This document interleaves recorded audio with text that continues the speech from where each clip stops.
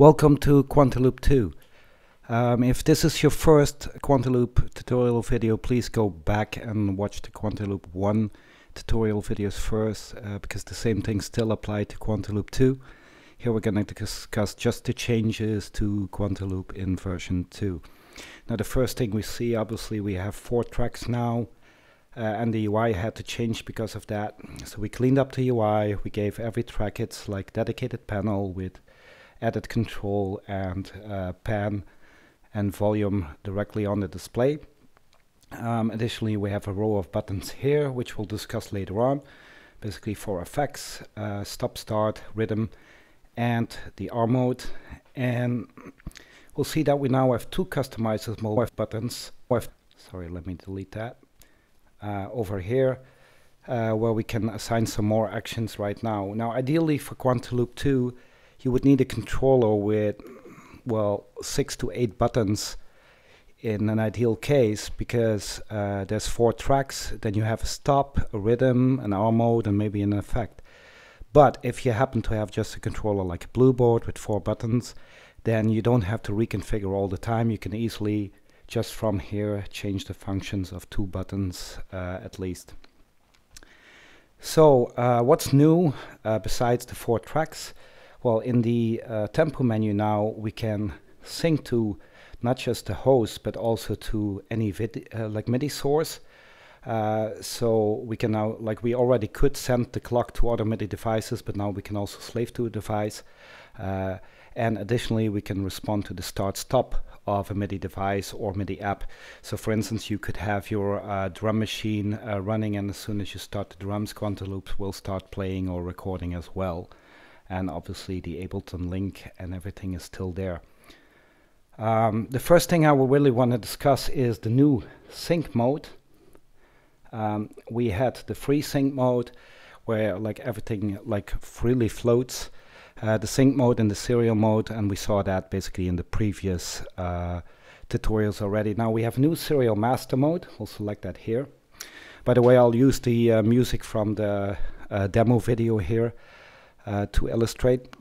But basically in serial master mode, the first track acts as a master track, which can synchronize to either to track 2, 3, or track 4. So they can run at the same time. However, track 2, 3, and 4 are serial, so only one can play at a time.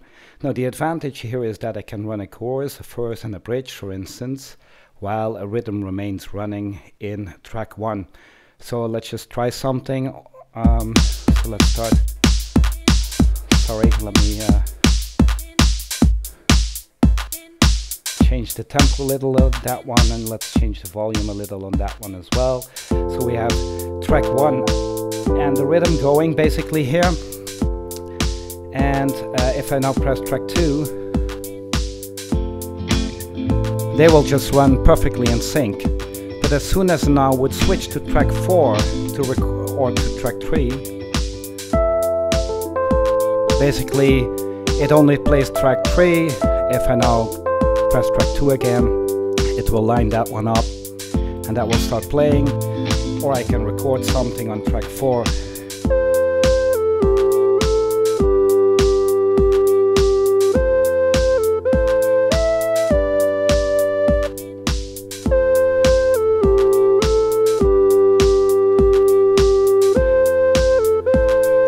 And when we now basically hit track 3, we'll see it switch to track 3. So basically this is a way of keeping a rhythm going while you're switching between chorus, verse, or bridge. Now this is my favorite mode, because these 2 tracks, or well, these 2 tracks, whatever you prefer, they can still run in sync. So I'm a guitar player, I usually use only 2 tracks. So I can do synchronous recording, but I can also do a serial mode in the same setting. But basically we have 3 input effects, and by holding one of the buttons we can assign an effect. We now see that we have voice rack effects assigned here. We can assign, for instance, bias or amplitude here as an amplifier, so as an amp sim directly from within Quantiloop. We'll leave it to voice rack effects right here, and we'll switch that on actually. You'll actually hear now that my voice changed slightly. Let's let's see where we set it to hard tune with some echo. Let's reduce the echo a little. Let's go back to Quantiloop. So let's play the music.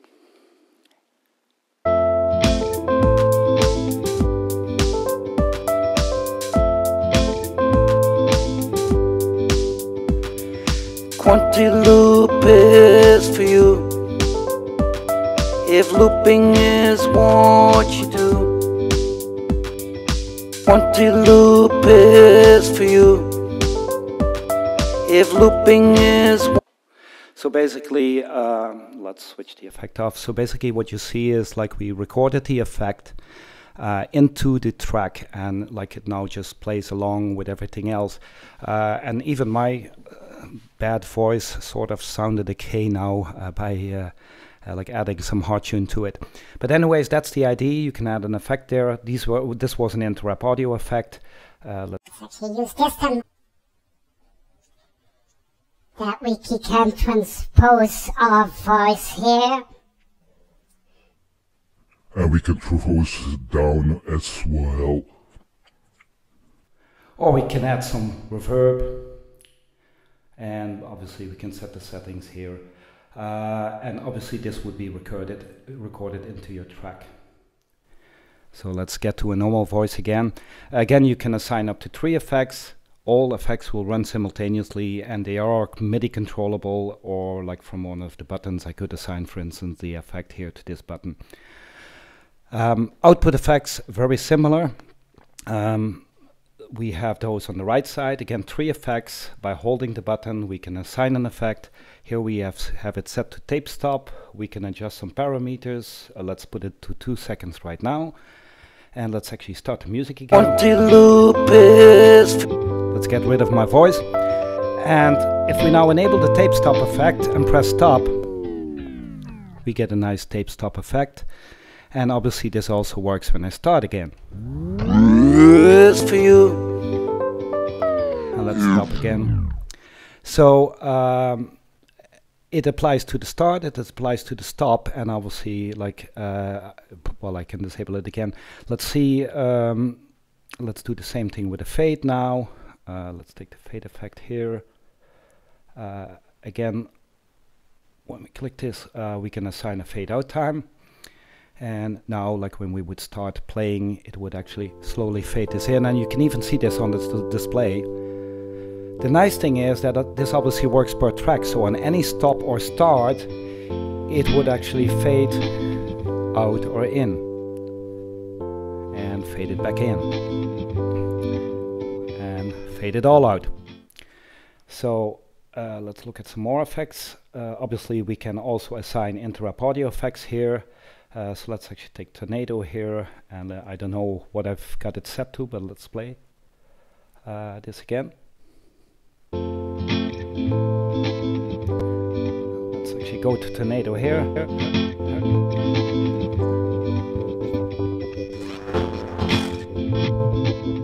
Let's get back to Quantiloop. So basically, you can assign any effect there. Now, the cool effect here is the transpose. We assign that here to the next button, but you can assign it to any button that you want. And well, let's try to transpose first. And let's assume now that you're playing your song. It's hard to press this from my angle here. So let's say we want to transpose 3 semitones up, and again we can also choose if we want to apply that to all the tracks or just one track. We want to apply it to all tracks. And let's play the music again. So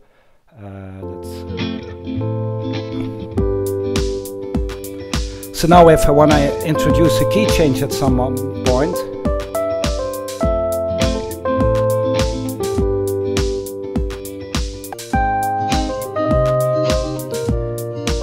then I can basically hit the transpose button, and let's stop this again. So basically, this is, even for guitar players, like this is a great effect because you're playing your song, and like at some point you wanted to introduce a key change without recreating your loops, obviously.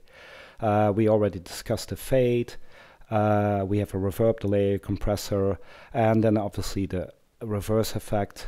let's assign this actually to just one track. We'll assign this to the melody track here, track 3. So let's start playing again. Let's play everything, yes. And you see now when I apply the reverse effect, this just the track that I assigned it to will play in reverse, and I can switch that off again. So let's press stop. So let's get to the R mode button, the button here in the middle. Honestly, I think that's the most important feature here. It's just a single button, but that's just my humble opinion. It was inspired by Ed Sheeran, who seems to employ something similar on his home-built looping pedal. But the R mode button reduces tap dancing a lot, and it's especially for live loopers, I think, a great enhancement. But you'll have to get used to it slightly, but let me try to explain this, how it works. So let's first briefly go into the phrase settings, and I just want to look at the dub after record, because the R mode solves something there. So if we switch this to the default, which means play after record, if I would record something and then press the button again, it will start playing what I just recorded. Now I can also change that setting to do dub after record, then I will start dubbing, and then it will start playing. Now the problem with this is that you have to choose before in your phrase settings once globally what you want to do, and sometimes you want to choose on the fly to either dub right straight away after record or play after record. And with some tap dancing, obviously you can undo the dub, or you can start the dub very fast. But there is an easier way, and that's where R mode comes in. So I'll leave this setting to dub after record. By the way, this is not required to use the R mode, but it's my recommended setup. So I'll leave it to dub after record. So again, let's record something. Let's press again, now it will dub. Let's press again, now it will dub. And now it will play, and then like I just deleted it. So instead of pressing this button again to dub, I can press R mode, and R mode will actually ensure that it starts playing right away. So it's sort of like disable dub. So let's do this. We record, and when I press R mode, and now it will start playing right away instead of dubbing. So it allows me to choose. I either press the button itself to start dubbing, or I press R mode and it starts playing.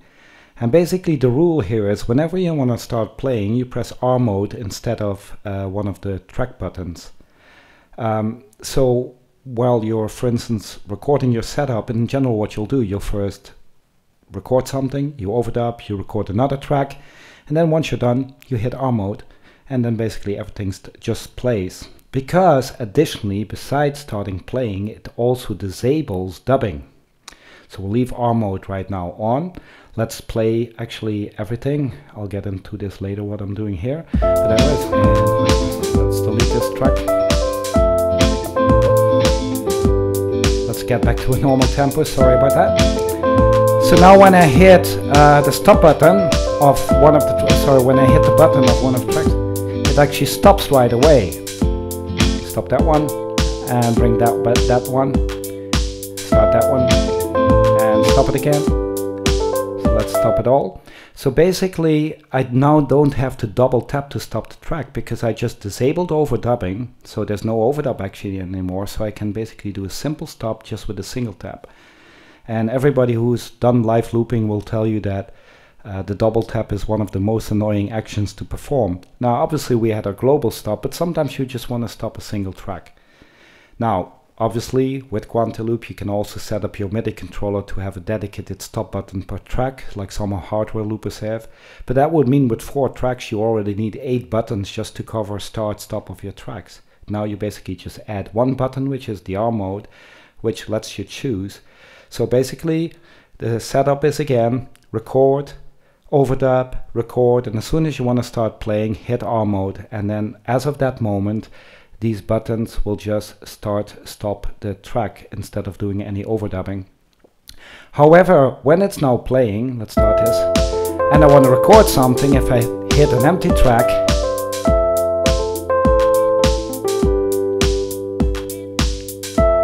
it will just actually start recording because it knows that this is an empty track, so it just disabled R mode for us and started recording. If you want to overdub again, obviously you would have to manually disable the R mode. So let's start everything again to get into the third feature of the R mode. So let's start it. So now let's stop one of the tracks. So I now only have track 2 and 1 and the rhythm running, and I press stop. So now you'll actually see that in R mode, let's switch it off, you don't see it there. So in R mode, actually the LCDs light up. And these were the tracks that were playing when I hit stop. So now when I do a start, it will actually start just those tracks and not all. So like when I start. So track 3 actually remains stopped. Or after a full stop, I can say I want to re-arm. So I unarm that one, I arm that one, and now track 2, 3, and the rhythm will start and stop. So basically it allows you from a full stop to choose what you're going to bring back. You can even start recording from a full stop with some other tracks. So let's say we want to keep the rhythm, we want to keep track 2, and we want to record on track 4. Now when I hit start stop, it will record and play at the same time. So basically you can start a recording from a dead stop with other tracks running, and it's all up to you to choose which ones should come back. Obviously in R mode these buttons don't start recording anymore, so you have to hit the stop start. But again, you disable it and you go back to normal mode. The last thing that I want to discuss is not really Quantiloop 2 specific, but it's more related to input-output routing, which is more general iOS, but we do get a lot of questions on this. Quantiloop by default will record from input 1 and 2 of your audio interface and go to output 1 and 2 of your audio interface. Now if you have a multi-channel device, you probably want to route your inputs in a different way. Now the way to do that is by using a tool like Audio Bus, or I'm using ARM in this case, but it's like all up to your own preference, or you can use any DAW actually. So in this case you'll actually see that I route some inputs. I have, for instance, here bias going into input A. I also have my keyboard going into input A, and a virtual instrument into, sorry, it's not an input, it's a mix bus A. And then at some point you'll see that we have a setting where we route the mix bus into Quantiloop and then to C, and then C goes to our output. Now this is quite a complex setup, but it shows you what's possible. You can basically route anything, but you would need an external tool like Audio Bus or ARM to do this. And if you want to do, for instance, just route the rhythm, you can choose Quantiloop here, and we can just select track 1 or rhythm, and you can like route, for instance, your metronome or your rhythm to a separate output that way. Now the reason why I'm showing this is one, to help you out. Second, in Quantiloop version 2.1, just as a sneak preview, all this is not needed anymore. Full input-output routing will be provided inside Quantiloop, so you'll be able to route your virtual instruments or your physical interfaces straight into Quantiloop from the app itself. That covers it actually for this tutorial, so I hope you liked it, and I hope to see you again. Thank you very much.